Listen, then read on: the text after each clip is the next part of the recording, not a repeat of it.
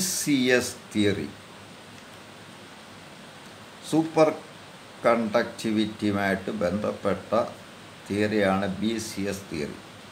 ബാർഡീൻ, Cooper, ഷ്രെഫർ, 3 സയൻറ്റിസ്റ്റുകളുടെ പേര് ചേർത്ത ബാർഡീൻ, Cooper, ഷ്രെഫർ.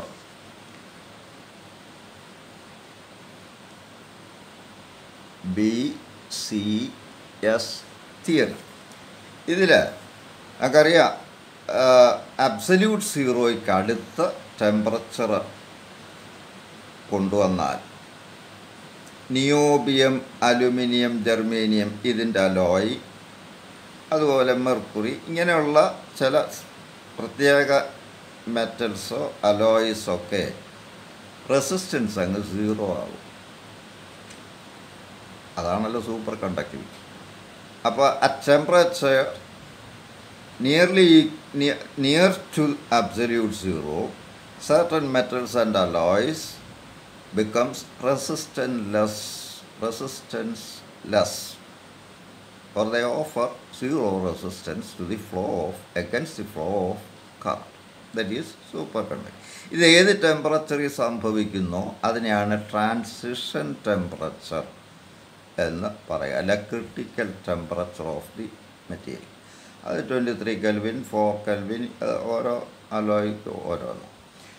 ഈ super conductivity resistance absent zero ആകുന്നത് എങ്ങനെ? കറണ്ട് ഒന്ന് ഫ്ലോ ചെയ്യാൻ അനുവദിച്ചു കഴിഞ്ഞാൽ പിന്നെ ബാറ്ററി പിൻവലിച്ചാലും ക്ലോസ്ഡ് സർക്യൂട്ട് ആണെങ്കിൽ ഈ current continue ചെയ്തുകൊണ്ടേയിരിക്കും. There is no resistance.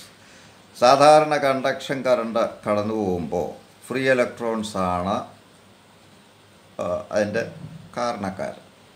ഈ ഫ്രീ ഇലക്ട്രോൺസ് കൊളീഷൻസ് നടത്തുകയും മ്യൂച്വൽ കൊളീഷൻസ് നടത്തുകയും ക്രിസ്റ്റലിൻ്റെ കോറുമായിട്ട് കൊളീഷൻ നടത്തുകയൊക്കെ ചെയ്തിട്ടായി റെസിസ്റ്റൻസ് ഉണ്ടാവുന്നത്. അപ്പോൾ ഒരു ഇലക്ട്രോൺ ഒരു crystal ലാറ്റിസിനിടെ crystal lattice, crystal structure ആണെന്നല്ല ഇതിനൊക്കെ ഉള്ളത്, കടന്നു പോകുമ്പോൾ ലോക്കൽ ഡിസ്റ്റോർഷൻസ് ഉണ്ടാവും. ക്രിസ്റ്റൽ ലാറ്റിസിന് ലോക്കൽ ഡിസ്റ്റോർഷൻസ് ഉണ്ടാകും because of the Colombian force. ഇലക്ട്രോണിൻ്റെ negative ചാർജും കോറ് പോസിറ്റീവ്ലി ചാർജ് ആകുമ്പോൾ അവിടെ കൊളംബിയൻ ഫോഴ്സ് കൊണ്ട് ലോക്കൽ ഡിസ്റ്റോർഷൻസ് ഉണ്ടാകും. അപ്പോൾ തൊട്ട് പുറകെ വരുന്ന ഇലക്ട്രോൺസിന് ഈസി ആയിട്ട് കടന്നു പോകാനൊക്കാതെ വരും. അത് ആണ് റെസിസ്റ്റൻസിനൊരു കാരണം. അപ്പോൾ BCS തിയറി അനുസരിച്ച് നമുക്കറിയാം, BCS തിയറി അനുസരിച്ച് ഇലക്ട്രോൺ പെയർ ചെയ്തിട്ടാണ് പോകുന്നത്. അതിനെ കൂപ്പർ പെയർസ് എന്നാണ് വിളിക്കുക. ഇലക്ട്രോൺ ഒറ്റയ്ക്കല്ല സൂപ്പർ. അപ്പം ലോ ടെമ്പറേച്ചറിൽ അല്ലെങ്കിൽ ക്രിട്ടിക്കൽ ടെമ്പറേച്ചറിന് താഴെ കണ്ടക്ഷൻ നടത്തുന്നത് ഇലക്ട്രോൺ ഒറ്റയ്ക്കല്ല, ഈ 2 ഇലക്ട്രോൺ പെയർ ചെയ്തിട്ട് ഒരു പെയറായിട്ട് 2 ഓപ്പോസിറ്റ് സ്പിന്നുള്ള ഇലക്ട്രോൺസ് ബൗണ്ട് ആയിട്ട് അല്ല ഒരു യൂണിറ്റായിട്ടാണ് കണ്ടക്ഷൻ നടത്തുന്നത്. അപ്പോൾ നമുക്കറിയാം, ഇപ്പോൾ ഒരു വഴക്കാളി ഇങ്ങനെ നടന്നു പോവുക, അപ്പോൾ ഒരാൾക്കൂട്ടത്തെ കാണും, അവിടെ ആകെ പ്രശ്നമാകും, അവിടെ ഒരു ചെറിയ ഡിസ്റ്റർബൻസ് ഉണ്ടാകും. മറ്റൊരു വഴക്കാളി പുറകെ വരുന്നുണ്ടെങ്കിൽ അവൻ്റെയും പോക്ക് തടസ്സപ്പെടും.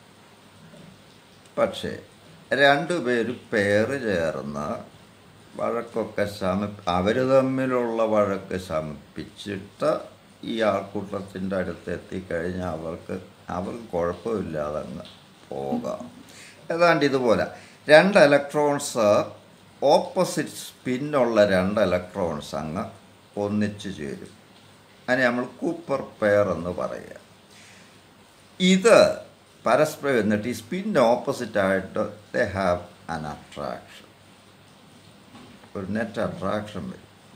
റിപ്പൾഷനെ ഓവർകം ചെയ്യും ഈ ഇലക്ട്രോൺസ് തന്നെ.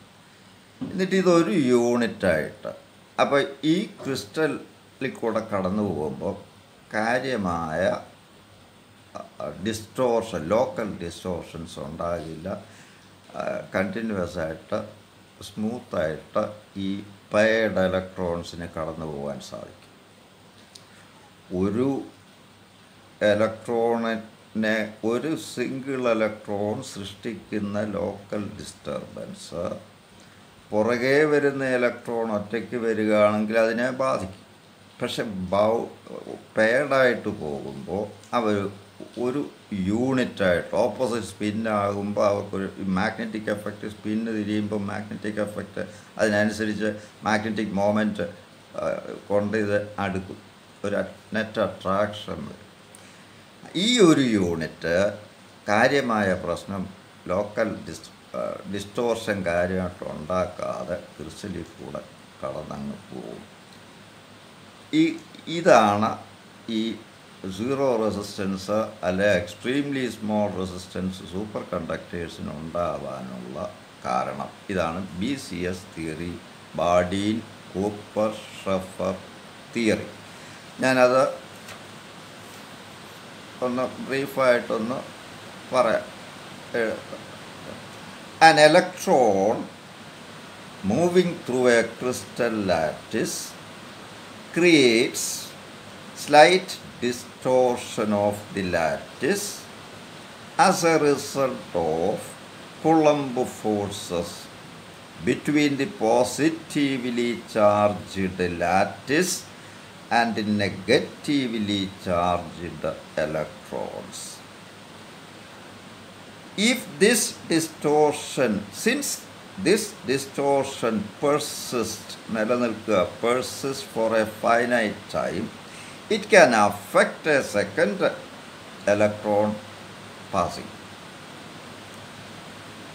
According to BCS theory, conduction in superconductor is not by individual electrons but by bound electrons or paired electrons called Cooper pairs. Such a pair of electrons with their spins oppositely directed produce an electron hyphen lattice hyphen electron. Electron lattice electron interaction that results in an overall attraction between the two electrons that overcomes the Coulomb repulsion. Because the total momentum of a Cooper pair is unchanged by the interaction. അപ്പോൾ ഇപ്പോൾ interaction കൊണ്ട് ഇതിനിപ്പോൾ net അട്രാക്ഷനായ രണ്ട് ഇലക്ട്രോൺസും കൂടെ, അതുകൊണ്ട് അതിൻ്റെ momentum, total momentum is unaffected. Because the total momentum of a Cooper pair is unchanged by the interaction between one of its electrons and the lattice, interaction of its electrons and the lattice, the flow of electrons continues indefinitely.